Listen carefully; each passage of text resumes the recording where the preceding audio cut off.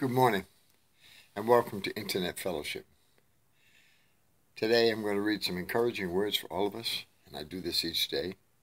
I try to get it done each day. Sometimes I miss, but the world creeps in and gets my mind all boggled where I shouldn't, because I should be giving my mind every morning to the Lord. I hope you get out of bed today and say good morning to Jesus before you did anything. And that actuates the Spirit in you, and now you're with the Lord today.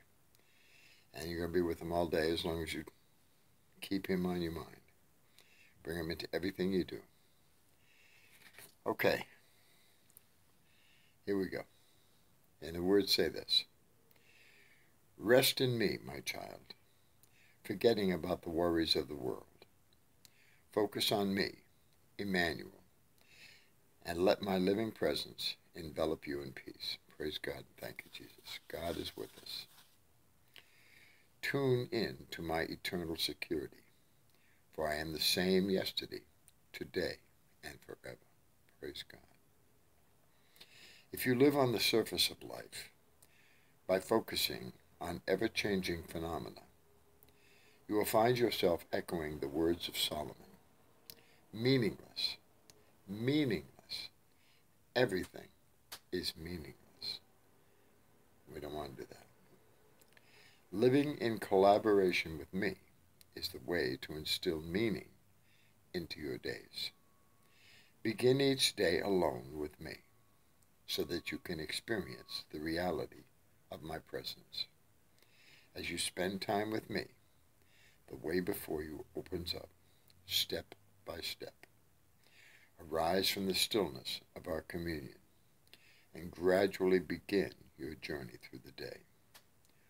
Hold my hand in desperate dependence on me, and I will smooth out the path before you. Praise God. Thank you, Jesus.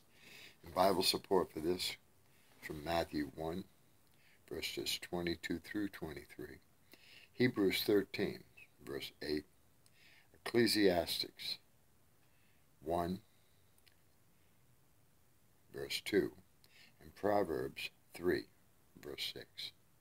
You can read those Bible passages, and maybe the Lord will put some kind of inspiration on your head, and then you can share that with a friend, maybe a family member, maybe somebody at work, or maybe just take it into your heart and mull over it throughout the day.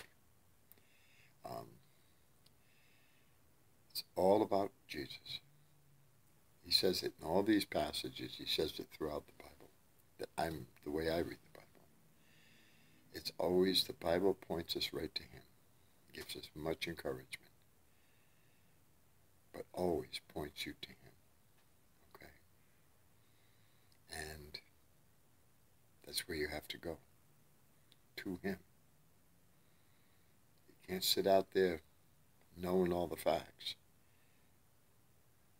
and not go to Him. You got to know the facts and go to Him, because He is still and always will be the great teacher. I think man tries to teach himself for his own security. The Spirit teaches us, not us. Praise God, people. Have a great day. I'll be back tomorrow. Peace now.